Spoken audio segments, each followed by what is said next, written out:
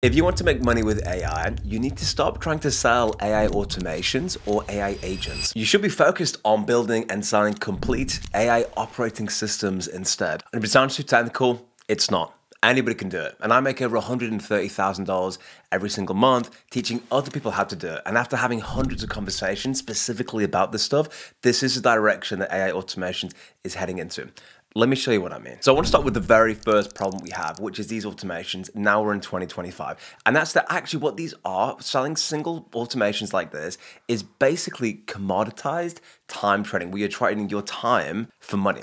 Now, 1 year ago, you could basically talk about Airtable and Gmail, and that was so valuable and so rare that people would pay any amount of money for it now. But these AI automation blueprints have effectively become commoditized, and most people can kind of do them. So the point is, if you're just selling single file automations, and I see this because I've helped thousands of people now make so much money with these AI automations, effectively what you do is you sell one automation to one client, and then that's it. And then you're on to the next one. So you're basically just trading your time for money in building these single file automations. And that kind of brings me actually on to the second thing, which is not only are those projects typically like of lower value, basically where we're at right now in the system is that people who can actually buy these things don't necessarily need you. And I see this all the time where you have like these things like, oh, you know, like here's like an AI agent. It's like the people that understand what like on your website an AI agent actually is don't need to pay you to build it, because A, they can just learn it to build themselves now because the education is just that great, or they can just hire someone way cheaper,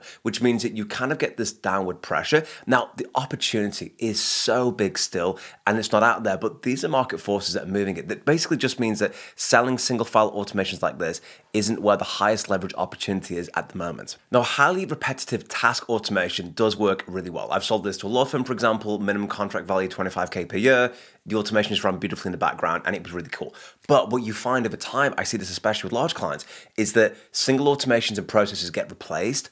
Operating systems and architecture stay there for a long period of time because businesses are complex and they essentially just change over time. An idea here is that you want to create sticky, long-term relationships with your clients. And the key thing, the mistake that everyone's making is you are trying to solve an automation rather than actually solve a business's fundamental problem. Like, hey, I need more clients, or hey, I need to convert more clients. And when you're actually aligned and you create an operating system that's aligned with the client's needs, that's how you build long-lasting relationships that pay way more money, get way better clients, and you actually have them for the long term, and it's aligned with the business's future. And that's also why, for example, you have large companies like Microsoft, which are already integrated with many enterprise solutions, that if you build just a single whiz-bang solution that does, let's say, solves problem X, eventually they integrate it into their product stack. Now they can compete with you on individual automation solves, like, hey, we can summarize a doc.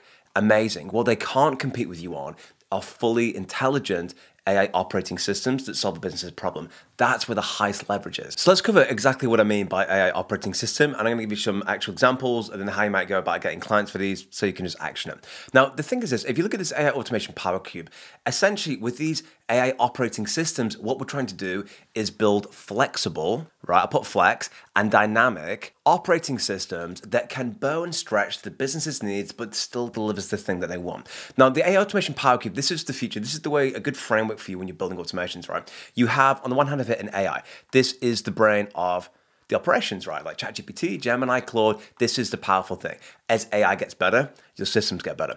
Then we have automation. These are no-code platforms like N8N, Make, and Zapier. That lets us connect things like Gmail to Airtable, to send anything we want to call people, loads of really cool things.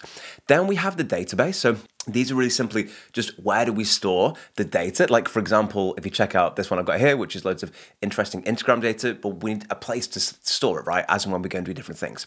And then finally, we've got a front end. I can tell you from my last startup that I exited and scaled, the front end makes a huge difference. Like, it needs to be something engaging and visual. You want, in some respects, all four of these components to create a system. And crucially, what we're saying here, it's not just like here's an automation. Effectively, we're stacking multiple of them together to create a system.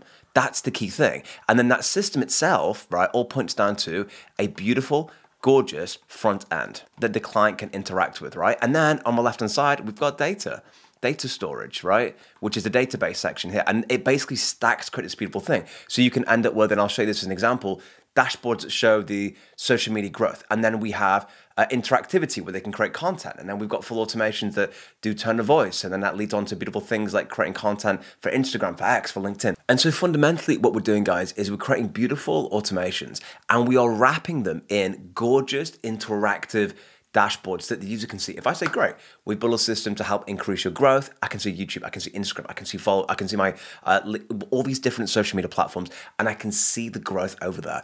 So in terms of who you're actually targeting, you can go lower ticket, in other words, like lower price, but they want to be very, very, very high margin. So for example, coaching businesses are a really good example of that. They're typically smaller. They can do like 1 to 5 million in ARR, but they have extremely high margins and it is a great accelerant.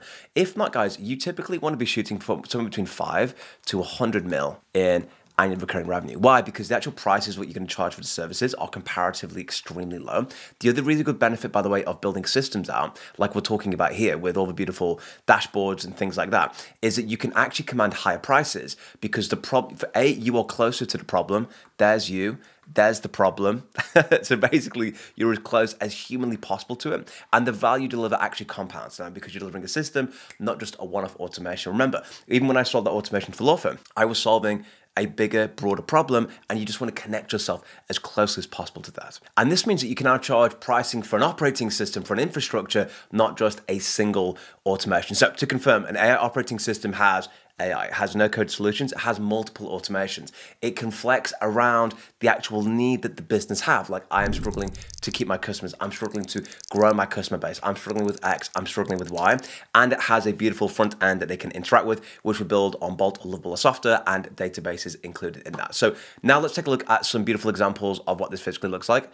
I'm going to show you a couple. One, first of all, is a lead nurturing system. In fact, before I do that, let me show you one that's really cool, which is basically a social media growth engine. So say, for example, someone says, hey, we are spending $10,000 a month on a social media marketing team, and we're not happy with it. Well, we could build, in that case, a full social media system, a full social media operating system, right? Which, as you've seen previously, now we've got a beautiful dashboard that tracks everything. This is connected to N8N via a webhook. And the way that you do that, guys, as I've got many tutorials, you come down here and you basically say something like, hey, I would like to connect the data and send the information to this webhook. Very simple. You come over to either N8N or Make.com. These are just simply no-code automation builders. You come over here, you can just type in something like webhook. You click this, you click on post, and you copy that. And then you come back over, guys, and then you paste that. And essentially what this will do is send the information over to the scenario. And that's how you connect these beautiful front ends to all your scenarios. So we have like a dashboard, right? The other thing we might have here is something that they can use to create content where they can select their tone of voice. They can go through and write the topics they want to talk about. Like I could say, hey, I want to talk about dentistry or whatever it is I want to talk about, right? When that's done, we can go through a system like this, which, like I told you with the webhooks, we capture it. We have an AI agent that ruthlessly searches the internet for that. So let's just say, for example, I want to post on LinkedIn. I want to talk about dentists. I want ABC. This agent here will go out and ruthlessly research the internet for that topic. Like, what is the 5 things that are happening right now in terms of whatever the topic that you gave it, right? So all you do is give it an idea, tell it who your avatar is, and you're ready to rock and roll. Then, based on the platform, it goes down one of 4 routes. So it goes down the Instagram route. We don't have 3 agents that create 3 different separate articles. And then we use the new ChatGPT API to create a beautiful image. So you end up with, for example, this fantastic image in any style that you want to, with 3 beautiful examples that then come back to the user in that actual front end dashboard. And I've done a full video on this. I'll put a link on screen so you can actually, if you want to build that, just as an example, right? Then we may say to them, well, look, we've got the dashboard, right? We've got the beautiful dashboard. We've got the content creation engine. Maybe next thing we want to do is show you data about your competitors. So for example, this one here could be your inspiration builder. So you don't know what to do. Well, what if we could just scrape every single reel or like LinkedIn post or Facebook post or Instagram, whatever it is, and give you the information about how many views did it get, how many likes did it get, how many comments did it get, what were the captions, what's the transcript, what if I want to watch the video, and then you can use that to inform, actually, these are the outliers. In other words, hey, look at this one. Like this one here has got 15,000 likes. What is it about? Oh, well, this one is about XYZ, right? It's about presentations or something cool. So that might be some content inspiration for you to think about, I'm going to do that. So you can see now how these all connect connect together in terms of a system. And then on top of that, we also add in tone of voice. I've just come to my community in the classroom section, and I look at the tone of voice, right? We then build up full tone of voices for our clients connected to the system. Like there's one for Alex Ramosi, for example, vocab and word choice, grammatical patterns, punctuation, rhetorical devices, paragraph. This is all trained on, we gave it a book, and from that, I ran it through this automation, this automation right here, which again, an agent per thing, an agent for punctuation, an agent for sentence structure, an agent for rhetorical devices, and so on and so on and so forth, until you get, I mean, this one I showed you right here, guys, is a very light version. That version will give you about 10x the length. It's really freaking cool. It's just right there. So that's an example of a full social media growth system. It's connected to actually delivering it.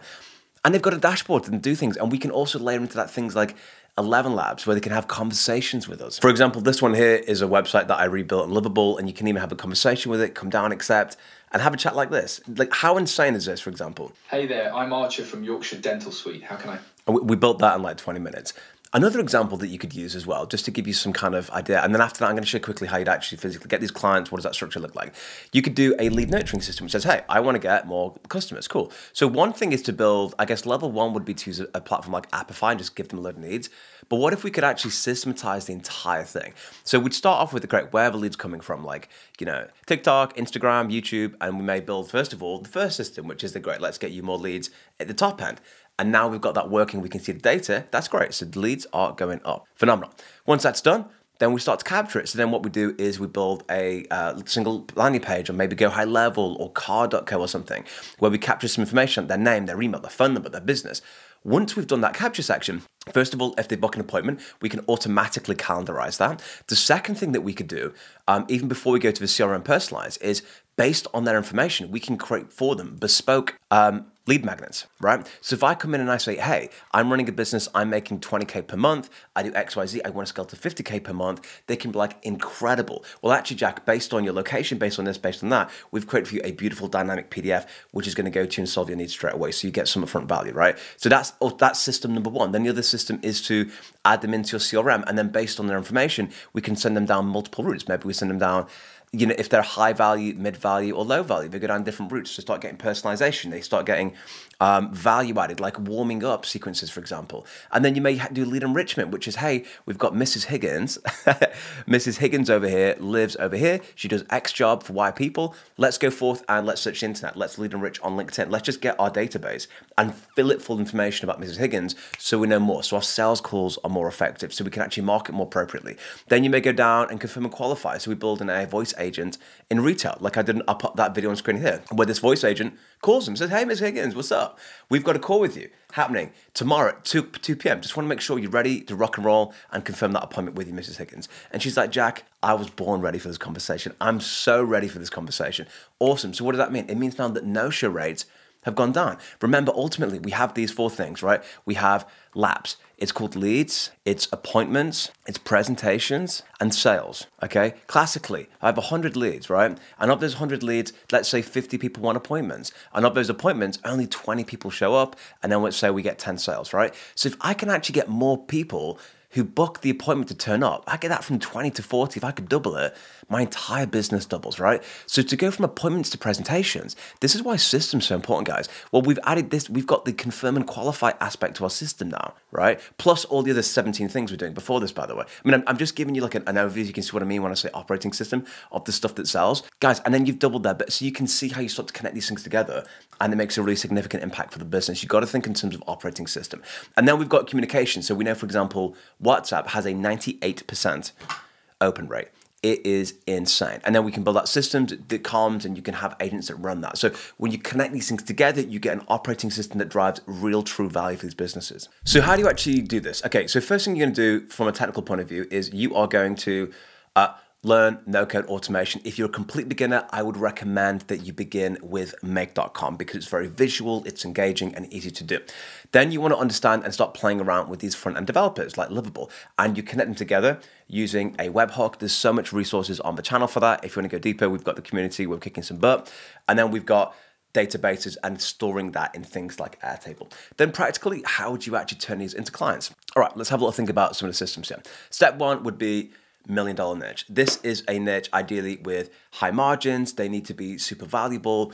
Basically, with the $1 million niche, you want to think about your superpowers, so what are you uniquely positioned for, and pick something that is easy to locate and be as specific as possible. The overall arching principle is the nicher you go, the faster you actually grow. Once you've done that, you want to achieve resonance. That is speaking to clients, working with a couple of these clients for free. That conversation might sound something like, hey, just so you know, guys, I've been in this industry for 10 years. I'm an AI automator. I'm really obsessed with this. I'm looking for 2 to 3 clients to work with completely for free. The only thing I ask is if I blow your mind and rock your world for a free testimonial. Typically, we see roughly 40 to 50% of these clients turning to pay anyway, but ultimately the most important thing is the data. It's like, what's your biggest pain point? If I had like 10 things that are a big issue for you, and I could just get rid of one of them, what is that for you? What you get paid in data and knowledge and testimonials is worth way more than money. Then we start to work on your killer offer. Like, what is an offer so incredibly good they couldn't say no to?